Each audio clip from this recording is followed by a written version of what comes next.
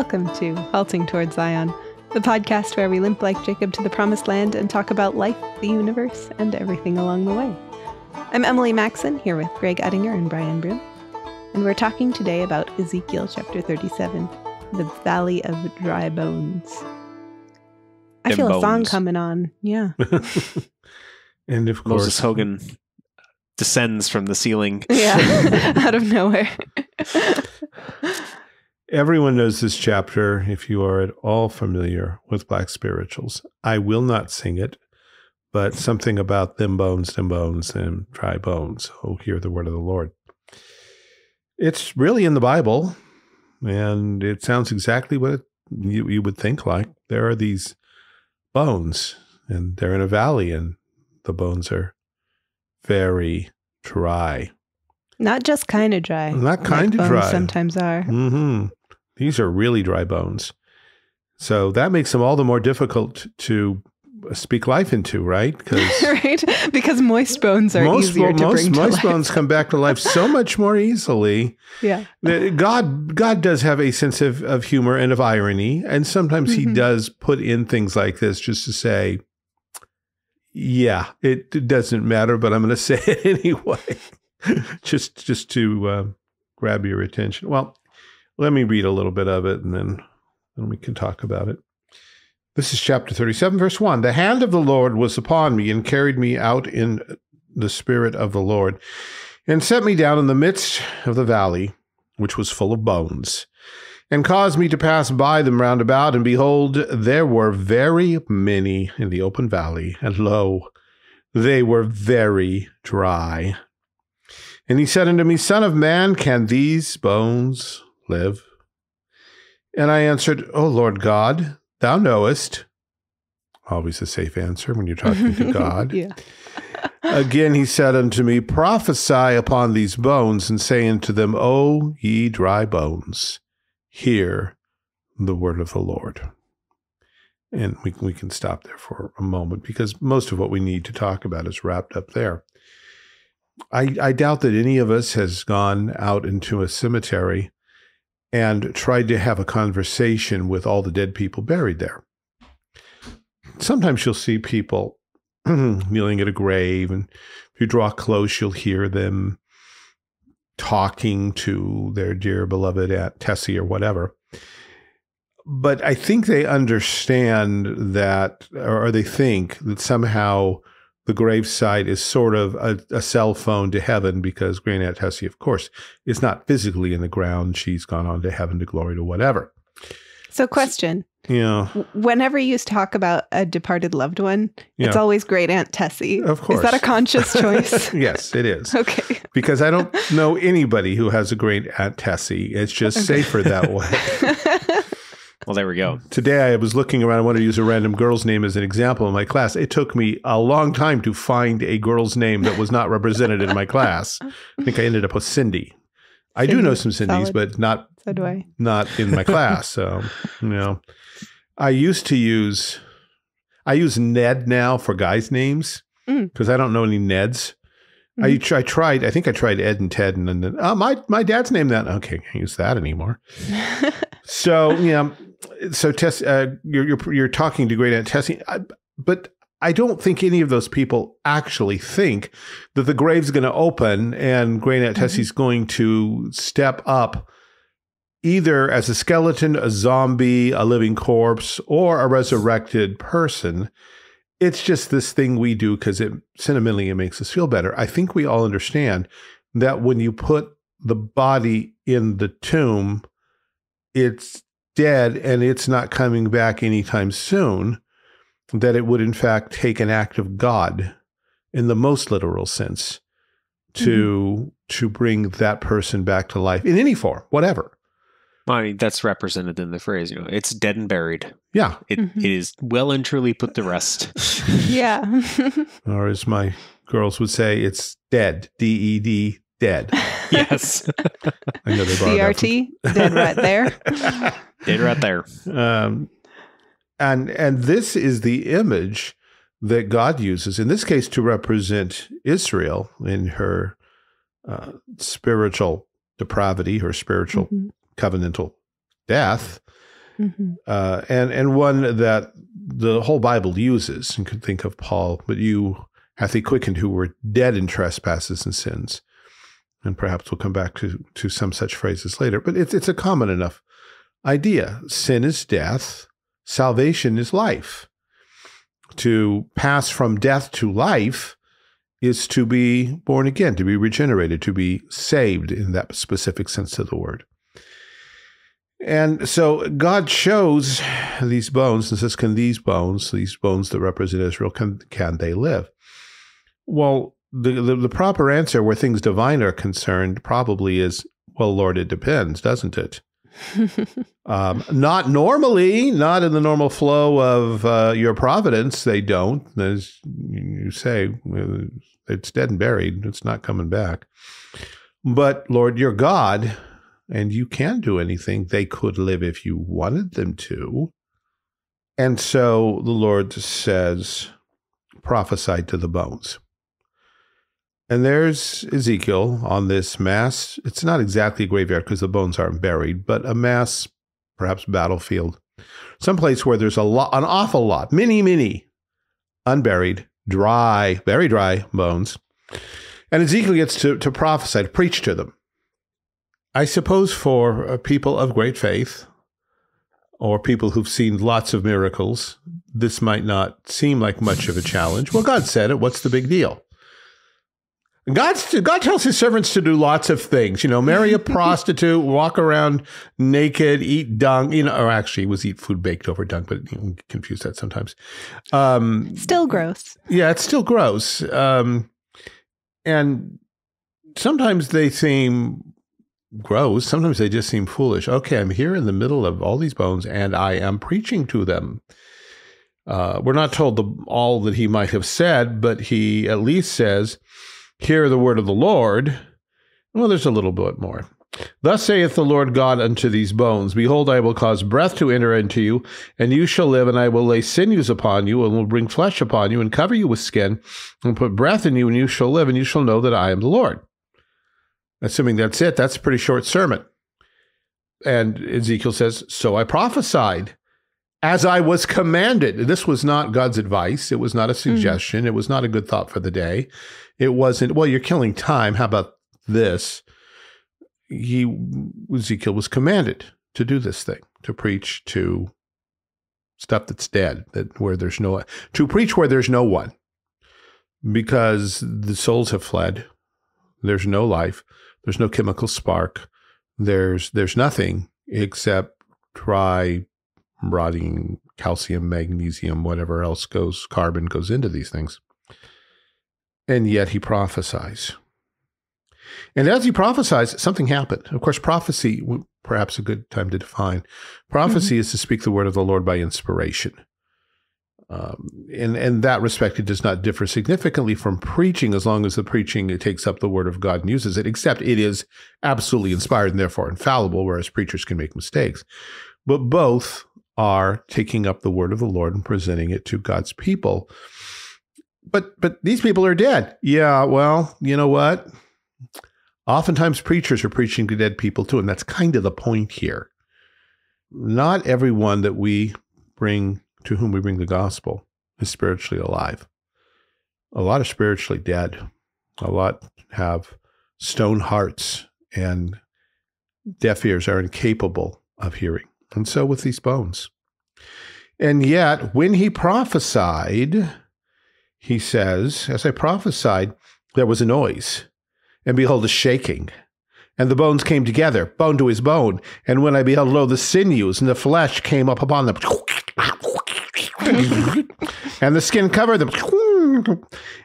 But there was no breath in them. Okay, that would make a good science fiction effect for some movie sometime. But it's like great. Now they're intact corpses. They're intact corpses. Still dead. They're still dead, but we're so much closer, aren't we? Right. Just like the moist bones were better than the dry bones. Yeah, because isn't that it? I mean, we're almost there.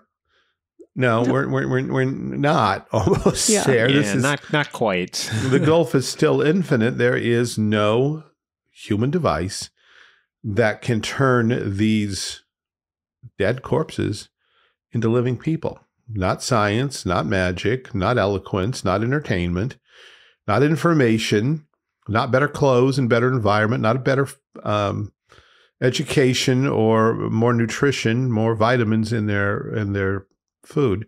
Improve society. Yeah, an improved society isn't going to do it. There is actually literally nothing that anybody can do unless God intervenes. And so God says something else to him. Ezekiel notes there's no breath in these bodies. And God said, prophesy into the wind. Now, it is the wind he's talking to, but the word for wind, spirit, and breath are the same in Hebrew, roch, as they are the same in Greek, pneuma. And so there's a constant play and pun on these words throughout Scripture. The Holy Spirit is the breath of God. He's the Spirit of God likened to the soul of a man. What man knoweth the things of a man, save the spirit of man which is in him? Even so knoweth no things, the things of God, but the Spirit of God. And so we go back and forth. Here we're talking about wind, and yet it's more than wind, because wind can't do what this wind is about to do. Prophesy unto the wind, prophesy, son of man, and say to the wind, thus saith the Lord God, come from the four winds, O breath, and breathe upon these slain, that they may live. So I prophesied as he commanded, and we're not told here exactly what he said to the wind, probably something like, come from the four winds, and well, I guess we are told, come from the four winds, O breath, and breathe upon these slain. Notice that we got that they may live. We have very short sermons here. Mm-hmm. I think that's something we should note, and probably note again later. It's not the length of the sermon. Yeah. It's not how many words. It's not how he says it. It's not how he holds his mouth or his countenance or what clothes he has on or how the spotlights are hitting him or what music is in the background. The words are short. They're to the point. They mean what they say. They're just impossible.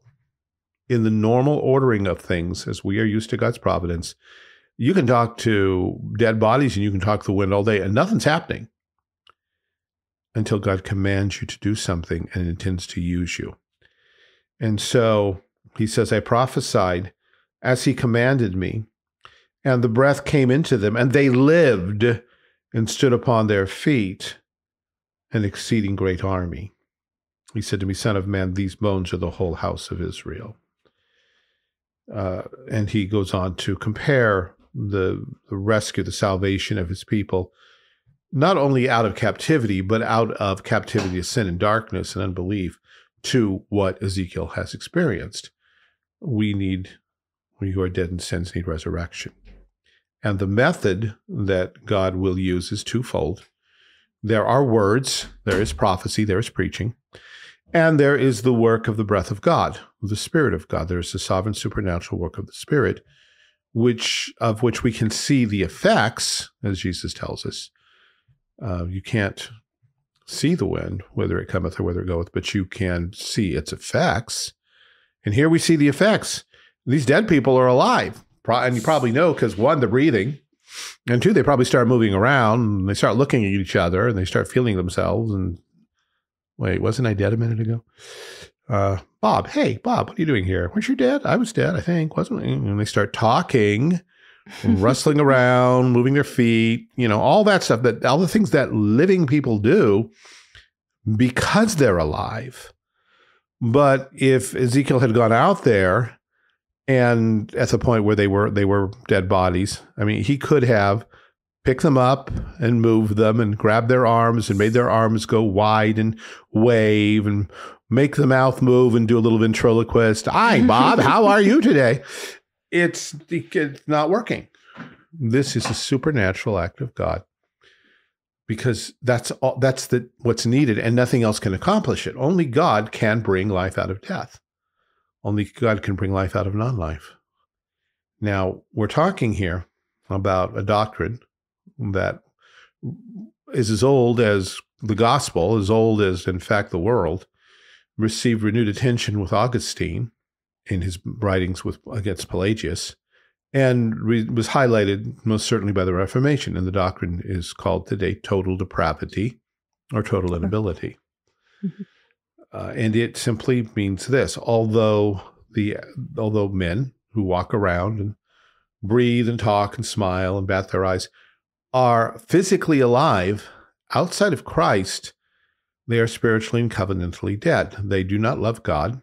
They have no faith in God. They do not fear God. They do not seek God. There is none that seeketh after God. They're all gone another way. They together become unprofitable. There's none that doeth good, no, not one. Their throat is an open sepulchre, and so on. Paul tells us in Romans 3. We're dead in trespasses and sins. We walk according to the course of this world, according to the prince of the power of the air, the spirit that now works in the children of disobedience. And there is nothing in there. There's nothing to grab onto. There's nothing to appeal to. There's nothing to improve. We have in our whole array of human experience and human accomplishments, nothing that will bring people out of this spiritual death into spiritual life. And we've already talked about some practical things that people have tried. Entertainment, love and compassion, cup of Starbucks, smoking lights, Social programs, a better environment, education, apologetics based in rational reasoning. If we just argue with the corpse, maybe the corpse will come alive. How about if we present? Surely the corpse will see the truth. The corpse see will that it is better to be alive. Yes, and will thus choose. Well, there's the problem. There's two problems here. One, the corpse is not perceiving anything, being dead and all. So you can present your arguments, and the corpse will not and cannot come to the realization that it is in fact dead, not by itself. You can argue that, and you may get some kind of formal nod of, yeah, I understand what you're saying. But dead things don't make spiritual evaluations that are at all reliable. And if they could and did, that still leaves you miles away, well, infinity away, from having that corpse will itself into life. Oh, I perceive that I am dead.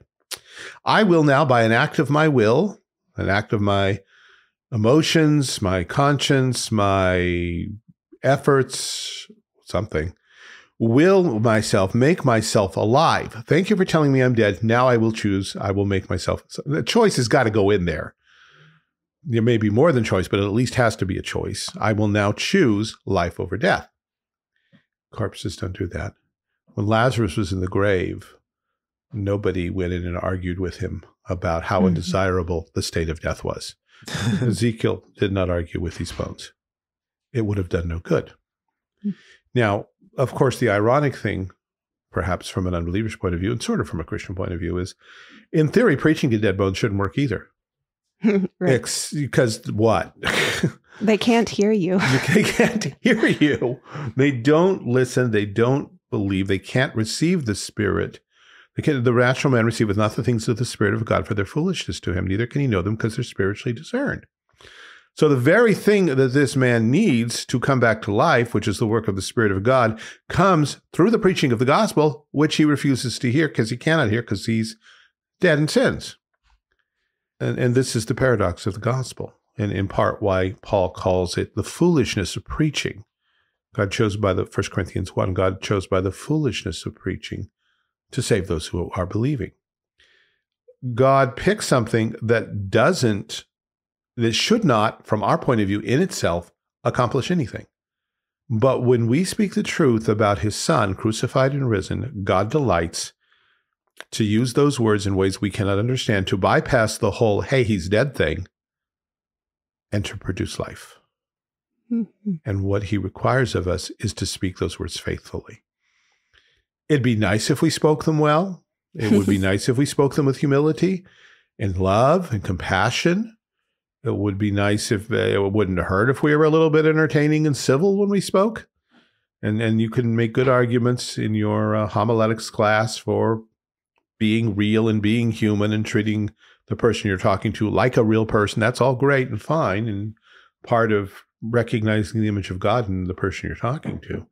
And yet all of that stuff in and of itself does not accomplish anything, nor does it actually add to the power of the simple act of preaching. God may honor it, but it's not in itself something that ignites life. It is the preached message, which is about Jesus, crucified, risen, reigning, coming again. That Jesus, the eternal Son of God, become man. That message has the power to impart supernatural, covenantal resurrection life. Mm-hmm. Let's dig into this idea of covenant life and death a little more, because I think, as you were saying earlier, throughout Scripture, we have the image of sin is death and salvation is life. And sometimes that comes across as a metaphor in the wrong direction, where salvation, you feel alive because like to us, life and death is utmost seriousness. We have that phrase, this is a matter of life and death. But to us, death, physical death, seems so ultimate, and physical life seems taken for granted. So how can we better understand life and death as covenantal states? If we go back to my favorite chapter in the Bible, nearly Genesis 1. 3.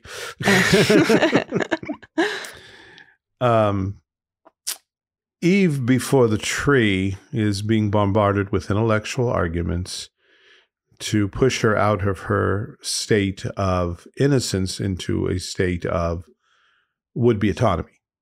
You stand on neutral ground, fall back on your own neutral reason, and make a choice about God. And sometimes, I think without thinking about it, I'm not being terribly critical, or I think just we need to stop and say, wait, think what you're saying here. We think of, so man died when he ate of the forbidden tree. Depends on what you mean. We say, well, spiritually, he died spiritually.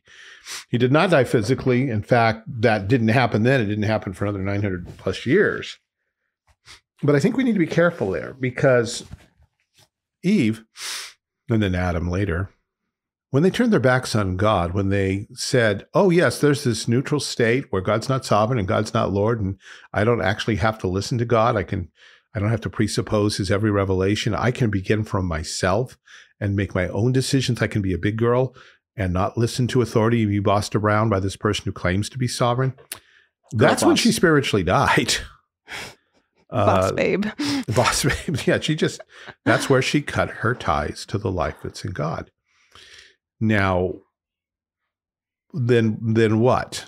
Then some people are surprised when I point out, she sinned before she ate the fruit. But no, eating the fruit was the first sin. No, eating the fruit broke the covenant. There's a difference. Mm-hmm. It was the first outward visible sin, yes. But sin begins in the heart. It wasn't that her hand randomly reached up, grabbed this piece of fruit and shoved it in her mouth, and suddenly she said, whoa, how'd that happen? Oh, look, I'm sinning. She actually thought about this. She made a decision out of her own heart, which she had already alienated from God. She was already in sin. She was already in rebellion, playing out this would-be autonomy. But once she was, what she did was inevitable. Without the grace of God to restrain her, without the Holy Spirit rebuking that and somehow turning it back, a thing that wasn't in place yet, she could do exactly what she did do. Without the life of God animating her, guiding her, moving her, she was on her own resources, and those were insufficient. And so she did what she, at that point, would inevitably do. She broke the covenant by taking the sacrament and defiling it. Sacraments, there's many things you can say about sacraments, but one thing about sacraments is they sum up the whole covenant. If you receive the sacrament, you are receiving the covenant, at least formally. And if you reject the sacrament, you are breaking the covenant. When God ordained circumcision, he said, if the baby is not circumcised on the 8th day, he has broken my covenant. He's not to be reckoned among the covenant people. And the same thing can apply to baptism in the new covenant or the Lord's Supper. If you purposely abstain from the supper week after week, month after month, even year after year, you've cut yourself off from the covenant. That is, all of God's people can look at you and say, sorry, friend, you're not a Christian. because that's not what the Holy Spirit works in Christians. The Holy Spirit works in Christians submission to the outward forms, particularly these outward forms. Mm-hmm. It's not that the bread and wine are magic keeping you in the covenant. No, any more than that original piece of fruit was magic. But it was a dividing line. You step over this line by this one action, that side is disobedience. That side, here's the door out of the covenant. And the tree, it wasn't that the fruit was bad. The fruit was a chance to grow. You can look at that and say, I won't touch that till God gives it to me. And thus, by denying self, grow in your walk with God. Instead, Adam and Eve broke the covenant law, but they broke it because the sin was already there in their hearts. So they died spiritually. Then they died covenantally. God bans them from the tree of life, curses the planet and the universe for their sake, curses them to death. But then comes the promise of salvation in the midst of all that. Now, what that means then, what does that covenantal thing and the spiritual thing mean?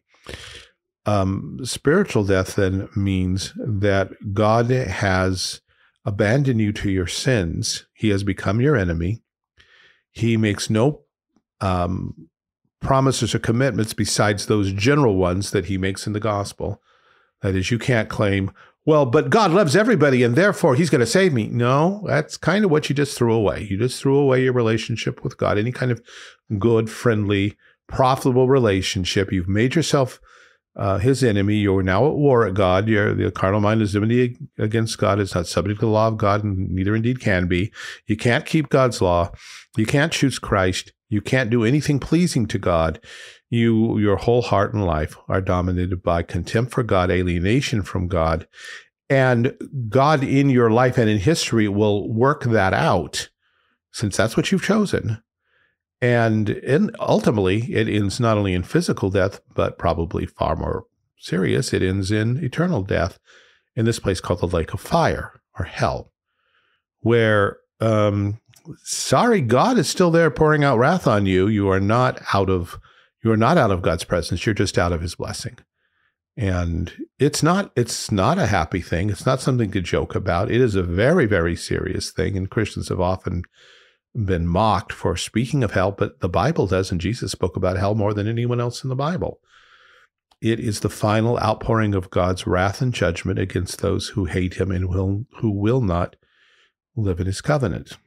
Covenantally, death is, we see that. We see it worked out in our lives. We are not under the authority of the pastors and elders God has put here.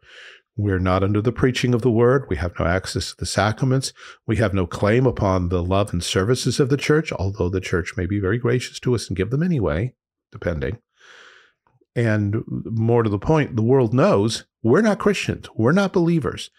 And the church is not entitled to treat us as such. Jesus said, of such let him be unto thee as a heathen man and a publican. Paul said, deliver such a one to Satan for the destruction of the flesh, with the hope that the soul may be saved in the day of Jesus Christ. But that's on God's terms and God's time. So when we're talking about death, these are the things we're talking about. And they're very serious. And the only way out is the word and spirit of God, which we can sum up with the one word, gospel. This is why we need to be really, really, really clear on what the gospel is, and not try to adorn it, pollute it, substitute something else for it, add to it. Help it out. Help it, exactly. Those were exactly the words I was coming up with. Help it out. Yeah. But you see, people don't like the gospel, so I'm going to, no, you're not going to make it better. You're going to make it worse. There's an old line from King of the Hill, and I've never watched more than one episode of this, but essentially he goes to a Christian rock and roll show, and he goes, "You don't understand. You're not making Christianity better. You're just making rock and roll worse." Classic. And that's exactly it. That's exactly it. Perhaps I will reserve my good opinion of certain Christian rock and roll outfits that are out there. Of course, yes. Exceptions that prove the rule, always. Yeah. Well, then perhaps you two can come up with some examples. I'll give you two. Now, I am a full supporter of the creationist movement, the young earth movement, all of that. And some of these ministries, especially, I believe, Ken Ham's, do a great deal of good. But Ken Ham is a presuppositionalist too. And if you look at his materials, you say, can creation science and the evidences from it ever lead a man to Christ? He'll say, absolutely not. Don't waste your time even trying that. These are things that are helpful for believers and things we can use to silence the opponents, but they don't bring anybody to Christ. But I have seen, particularly in the original generation, a good deal of, well, if we just show them this evidence that the earth is young, or if we find Noah's Ark, or, you run through the list of things associated with creation science and say, this is what we need. This is what we need to get our church excited about. Again, I'm not saying there's not some good stuff to learn, and some of it's very useful and important to know about, but that's not the gospel. The other example, this was a movement I, against my will, was involved with, because I had to work for a gentleman who was a leader in the movement. I won't name it, but it amounted to an idolization of America's founding fathers. The people who initiated the movement went back and read some of the writings of the founding fathers and found in there basic principles of life and government, and said, oh, wow, this is what made America great. Let's go and see if we can find them in the Bible. And having, to their satisfaction, found them in the Bible, they began to teach these principles and America's Christian history as a way of reforming the church. What they weren't doing was actually preaching the gospel. Not to say that none of them ever did, but that was certainly not the thrust of the movement. I know I was associated with some of these people for a number of years. I have a feeling I know which group this is, and I will ask you afterwards. Okay. The gentleman I work with was a complete gentleman, and I don't want to say anything bad about him. But there were people in this. One lady I remember who said, "Oh," and so this went on a film that they made, a video they made. "Oh, I didn't even know Christ until I studied America's Christian history, and then I became a Christian." And I'm thinking, that doesn't sound good. I'm not sure what happened there, but that's suspicious at the very least. Which of the founding fathers preached the gospel to you? Yeah, we need to talk about what you mean by became a Christian. What do you mean by Christian and Christ? Yeah. And this the video that they had produced was to popularize this movement. And I saw the finished product, and it was well done enough, that is, in technical terms and artistic terms. But as I watched it, there were only two people in it who explicitly mentioned Christ in the gospel. Mm-hmm. And they were the sons of this gentleman I work for. They were also two of my students. And they actually spoke of Jesus and the cross. The others talked about Christian principles and character and God's providence in America's history, and all, none of which is the gospel. And so some of you may know what I'm talking about. If you do, run. I don't think it's ever going to become a major movement. I suspect with time it will die out. Did they do some good things here and there? Yeah, I suppose. But other people had already been doing much of the same thing in a better context. I remember one lady wanted to put her son in our school and wanted to know.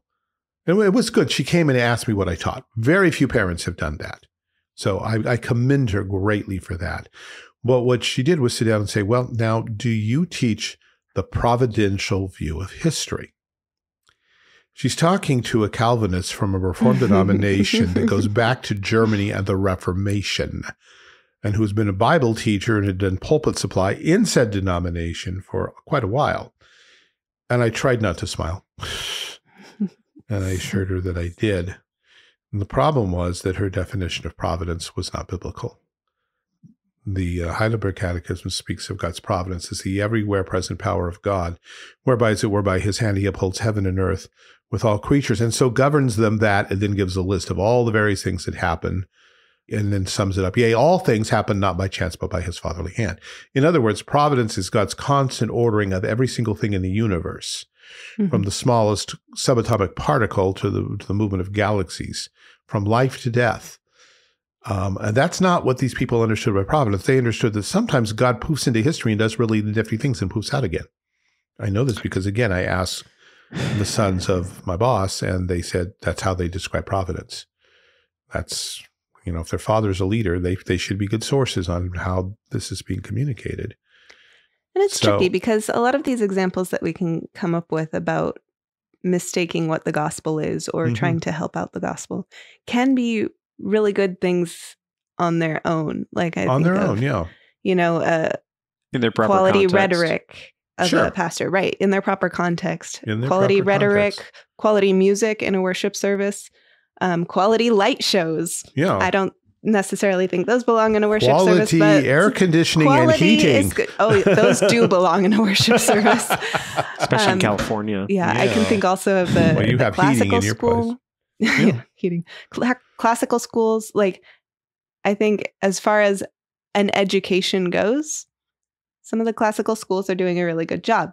Are they giving you a Christian education? Are they giving you the gospel in all areas of life?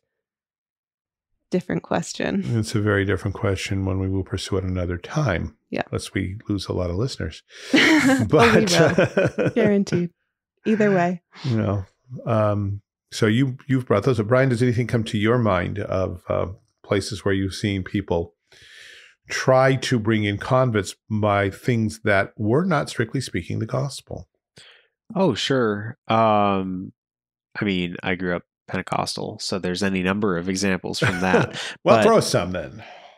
Health, healing, wealth, prosperity from any number of supposed root causes. But outside of that, I'd also say there's a lot more recently I've seen where it's like, well, we really need to focus on making Christianity masculine again to get men involved in church. And it's really not about worshiping the Christ that we see in Scripture. It's about, well, Christ was manly. He did tough guy things. He was like John Wayne, but in Palestine. That's not the ticket. Again, being truthful about who Jesus is good. Yeah. Culture war things on both sides, where it's basically, well, Jesus is really the catalyst for this social program that I want to do. Jesus would have supported it, so you should support it too. And, the list goes on. There's just any number of things in that same vein. Yeah, you can think of the worship wars too, where, some people will die on the hill of singing hymns in church. And it's like, well, on what basis? How are you judging your hymns? Why are you throwing out the modern hymns just because they've been written more recently? Why are you implying that it's sinful to use a guitar rather than a piano? That sort of thing.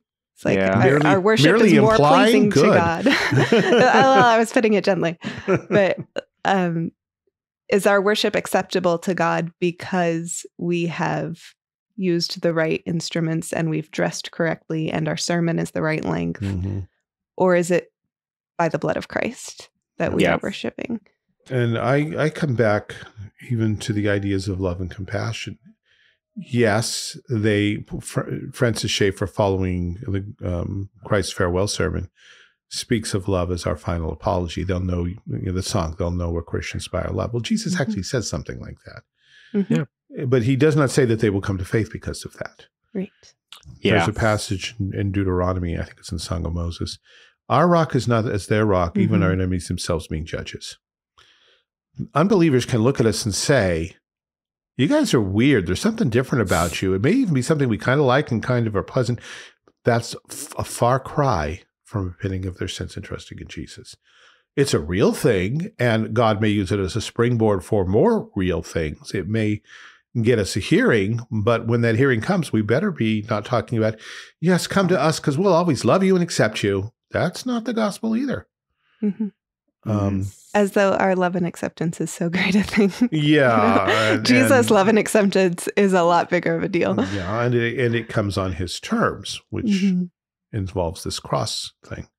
And even more so, it comes with his power to meet his standard. Yeah. I think we should not leave this without mentioning something else that's not the gospel, and that's, or at least often is not presented in a way that you could call it the gospel. That's the so-called 5 points of Calvinism. Yeah.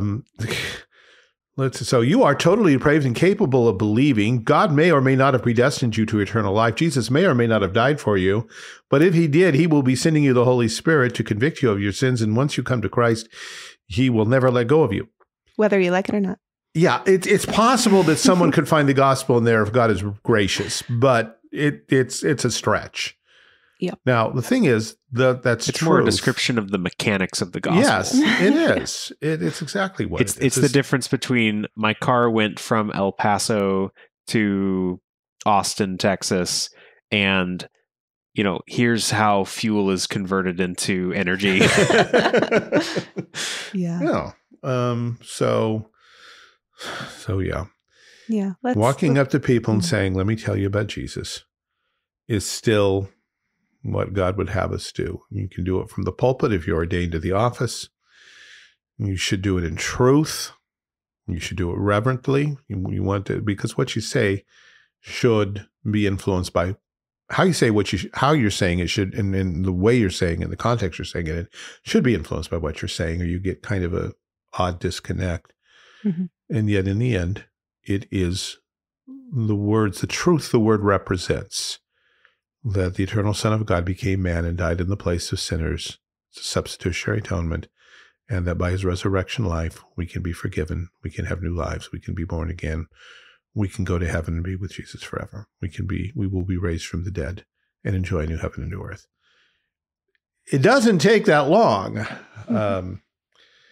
And yet sometimes we hesitate, especially those of us who are Calvinists. We hesitate because, well, there's so much theology that needs to go in. There's so much worldview. That's for discipling. Yeah. At the moment when you have 3 minutes and the bus is coming, that's not a time to despair and say, well, I obviously can't say anything because there's. This is where with Inigo Montoya we say, there is too much. Let me sum up. Let me sum up. And you can sum up pretty much the way I just did. Yeah. Paul said, believe on the Lord Jesus Christ and thou shalt be saved in thy house. He did a quick summary and then spent another hour or two later on, but it was enough to start the process. When Peter's audience said, men and brethren, what shall we do? He said, repent every one of you and be baptized for the remission of sins, and you shall receive the gifts of the Holy Ghost. The promises to you and to your children are all that are far off, even as many as the Lord our God will call. Now, true, that audience already knew a good deal about the gospel, about biblical theology and historical theology. And yet what Peter had to say, even his sermon, is not that long. It didn't take a couple hours. He could get to his point pretty fast. And so can we. What we need is boldness, love for the lost, concern for a soul made in the image of God who may be bound for hell if we don't say something. And too often, I think Calvinists of all various stripes have fallen back. We've been accused of this, and we say, no. And yet, well, they're predestined. If God's going to save them, he doesn't need me. It'll happen. Yeah. You don't do that with anything else in life. Well, if I'm going to eat, God will provide. It's predestined, right?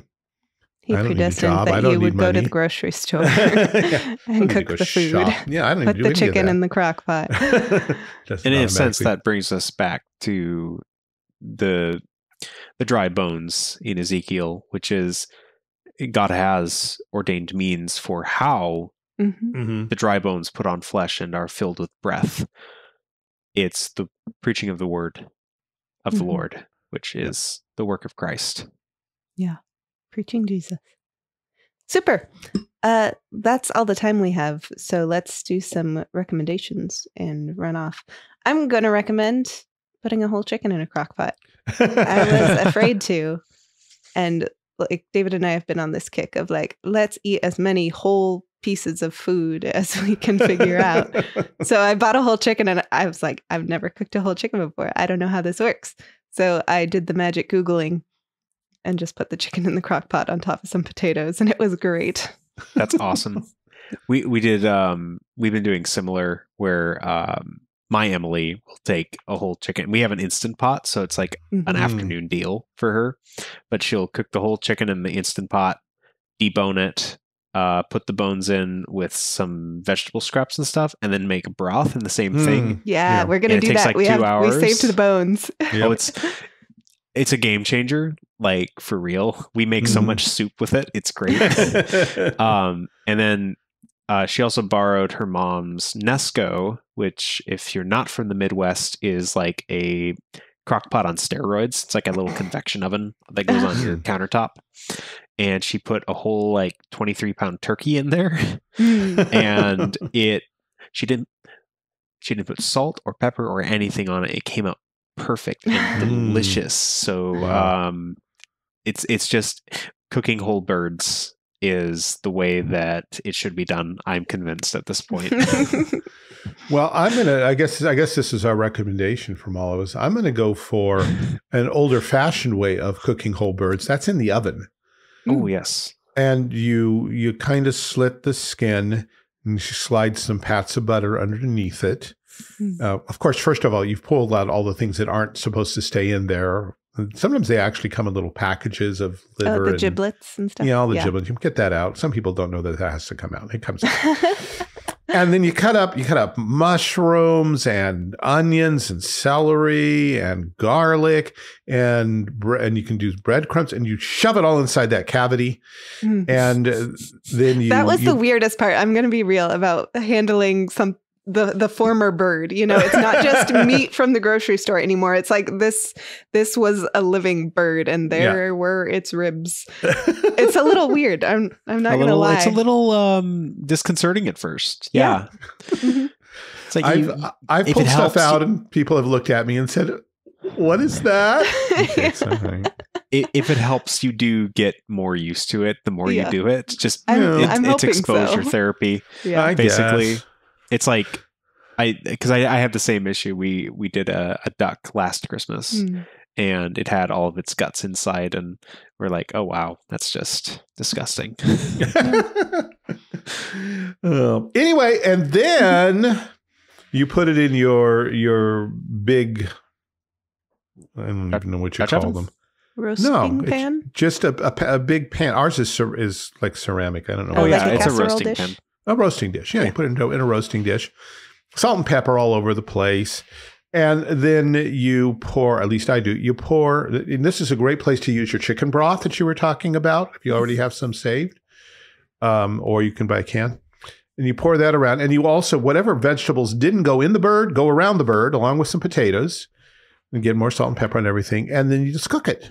Yep. And then every now and then you reach in and kind of pull the tray out. You take some of all of that wonderful, what do you call this stuff? I just blanked. Juices. Juice. Okay. You take some of the wonderful juices that are all around it and you just kind of lace it over. There's a word again. My vocabulary has vanished. Base. With the bulby thing. Yeah, the bulby thing. If you have a bulby thing, that's great. I just generally use a spoon or a ladle, actually, because our bulby things keep getting broken. And you just let it cook, and it takes a while, but it's wonderful. And people come and say, "You made this?" Yeah, it's not that hard actually, but boy, does it taste good, and it will last a few days depending on how many people there are in your family. But yeah, the cooking of one big thing. There's much to be said for this. You can make side dishes if you want. There is a reason that A Christmas Carol ends with buying the big bird. Martha, there's such a goose. Yes, there is. A delightful boy. I love to talk to him. Okay. All right. I think those are our recommendations. Thank you guys so much for this conversation. Thank you. Excellent recommendations all around. Thank you also to David, our producer, and my lawfully wedded husband. Thank you to our financial supporters. We appreciate you keeping the show rolling. If you'd like to join their number, you can visit our website, anchor.fm/halting towards Zion, or our Patreon, patreon.com/haltingtowardszion. If you'd like to get in touch with us for any reason, you can send us an email at haltingtowardszion@gmail.com. We'd love to hear from you. And we hope you'll join us again next week. Thanks for listening.